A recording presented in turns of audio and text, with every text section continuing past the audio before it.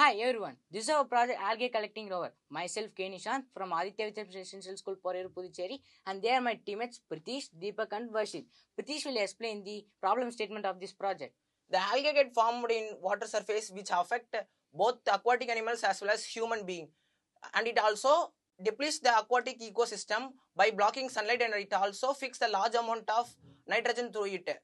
It utilizes large amount of oxygen which was dissolved in it. We know that aquatic animals like fish also utilize the same oxygen which was dissolved in it. In our world, 72,500 types of algae is estimated.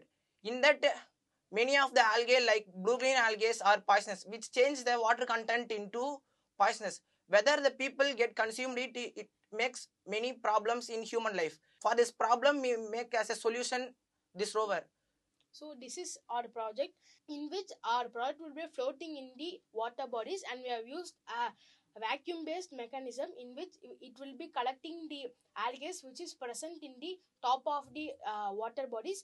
And also we have integrated this product with the ESP32 cam in which we can see the live progression, and we have used IoT in which we can know the data like amount of algae collected and etc. So we have estimated that it can collect up to 5 kg of algae in less than 1 hour, and we can use that algae for the biofuel production, cancer treatment and other useful things.